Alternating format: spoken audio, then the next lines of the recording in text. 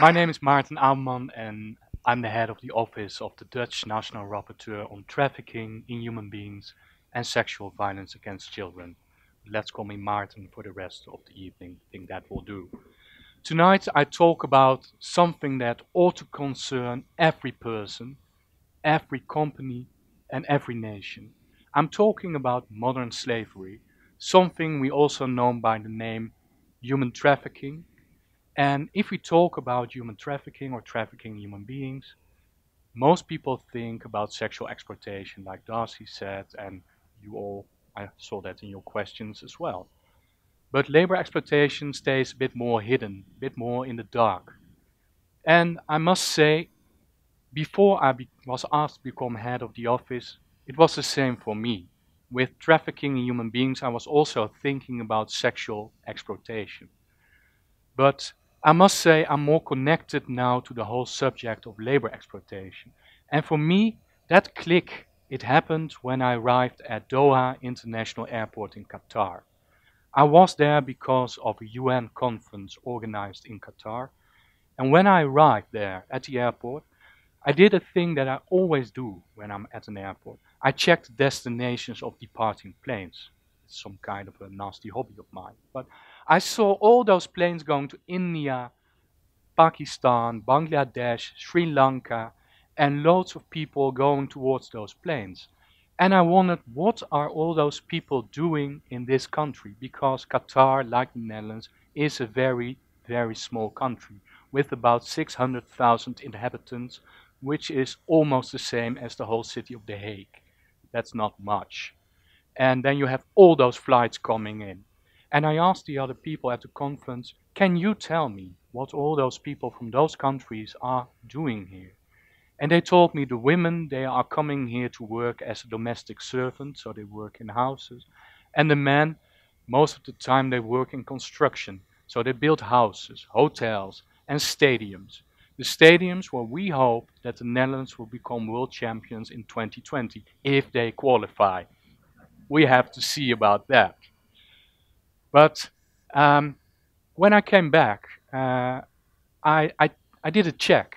I did a check on what were they doing in Qatar because I'm curious. I want to know for myself, and besides that, it's my job.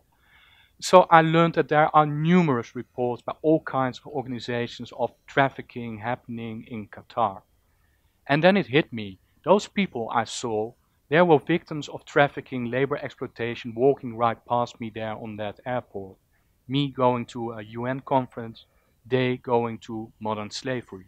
And for me, not being able to catch my plane on time is a nightmare. But remember, for them, not being able to board the plane because they are victim of trafficking in Qatar is reality. And imagine that. If you stand at an airport having a passport and a flight ticket and someone is saying to you, you cannot leave the country, that's a very foreign concept for you. But for them, it's their reality because if their employer, if their trafficker will not release them, saying they may go, they cannot leave the country. Think about it. But it's easy to point my finger at Qatar because trafficking is a worldwide problem. And I must say, I love my country and I love this city that I live in. But trafficking, labor trafficking, is happening in the Netherlands as we speak. It's here as well. Only last week I spoke with police officers telling me about the ships that we have that go from Rotterdam port to Germany and beyond and all the way back that transport the goods that the big ships bring in. And they told me about the Philippine sailors manning those ships, coming in from the Philippines thinking they're going to earn a nice wage, at least more than they were used to in the Philippines, and finding once they arrive on those boats that they're earning way less and have to work excess hours and becoming victim of trafficking. It's in the Netherlands and you can see those ships. But we have other examples. Most of you know the people that sell newspapers at your local retail shop, and most of the times you see people giving them food or money or saying no thank you. Um, but we had reports, we had cases of those people being trafficked, having to give up the money they earned. Not something you would think about of happening around you. We also had cases of people working in restaurants.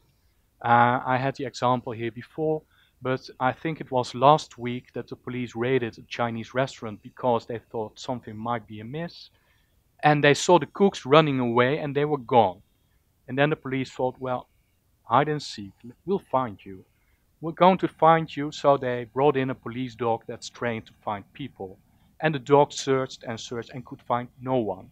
Until they put the dog on top of the big fridge they have in the restaurant and the dog started barking. On top, they found a wooden lid, they removed it, and inside were two shivering Chinese cooks, victims probably of trafficking. Cases under investigation, but it's happening here, it's happening in the Netherlands. And be aware that if you travel through this beautiful country by car, by train, or you fly over it by plane, you are passing people who are victims of trafficking in this country. And be aware that those victims quite often do not even want to be found, because we have always the conception that those people want to be found.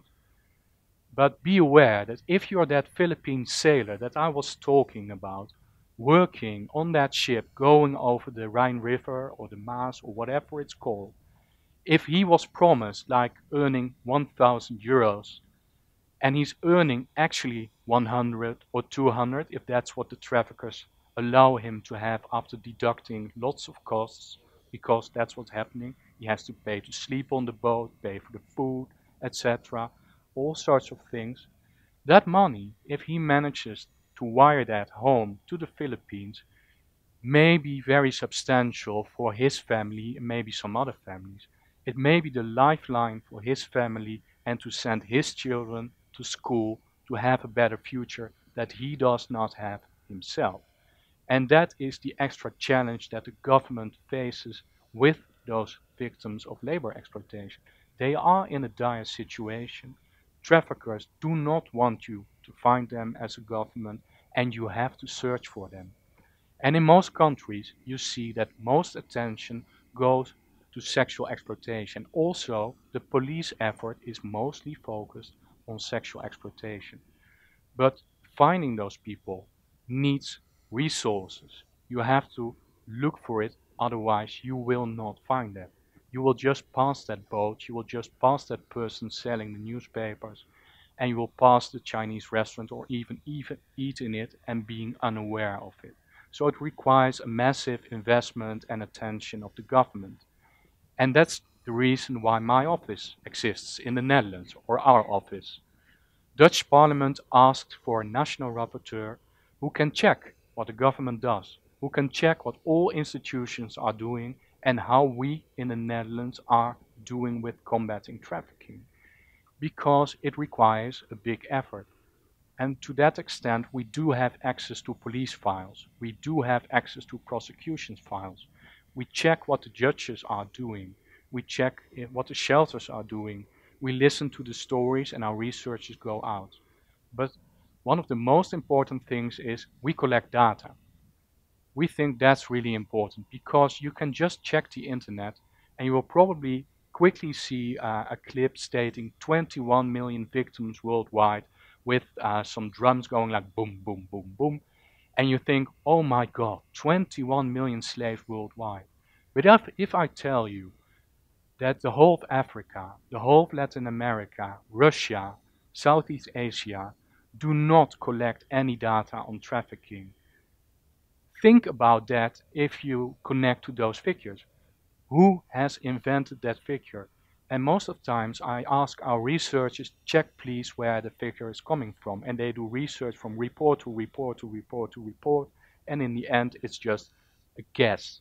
So always be careful what numbers you follow, what numbers you base your policy on.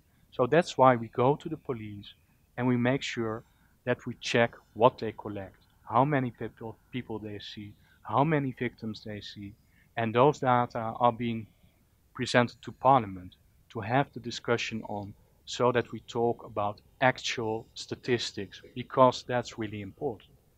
But I can tell a lot about what the government needs to do, what my office is doing. But let's ask another question. What can you do? Because I think trafficking, to really combat it, needs the involvement of government, companies, and consumers. And as you all sit here, you are the consumers. You sit behind your computer ordering stuff through the internet. And if you do that, do you ever check who makes that product for you? Who makes sure that if you order it at 9 o'clock in the evening, that you receive it the next day? Do you ever think about who the people are behind the things we order, the services we require? Because you can check it if you want, if you care, you can do so. But most of the times I see that people are more uh, curious about the new specifications of their phone, how it looks, than thinking or even checking who made it or if there are reports about something amiss. And think about it yourself. Do you think checking about that phone, do you want to use it if that phone is made by victims of trafficking? Do you want to become world champion football if we make it in a stadium that was partly made by slave labor? Do you want to wear beautiful clothing that was made by children who are victims of trafficking? Because you can check if you want. You cannot check everything, of course, but you can do a lot. And I was asked last week by a US student, but I'm alone. I'm a lone consumer. Does it have any effect what I do? And I said, yes, it can. Because I can just point you at a campaign animal welfare organization organized in the Netherlands, and that was about a chicken. And it was about a tiny chicken that we tend to eat in the Netherlands, thinking it's a real chicken. Because what they do, they feed the chicken so quickly that it grows quickly, really fat, and can't even walk. So it's a big fat monster that we eat. But in reality, if you show that to consumers, they're appalled. And we had a big uproar in the Netherlands, like, we don't want to buy that. And now retailers are switching from that monstrous chicken-like thing to more chicken-like food. We had a real life walking around and had a bitter ending afterwards, but that's what happens to chickens. But in the end, if we can do that for chickens, I think we can do the same for slaves, modern slaves, victims of trafficking in human beings, if we care.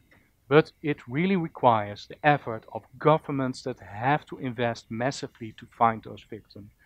It requires the interest of companies knowing they have a role in this.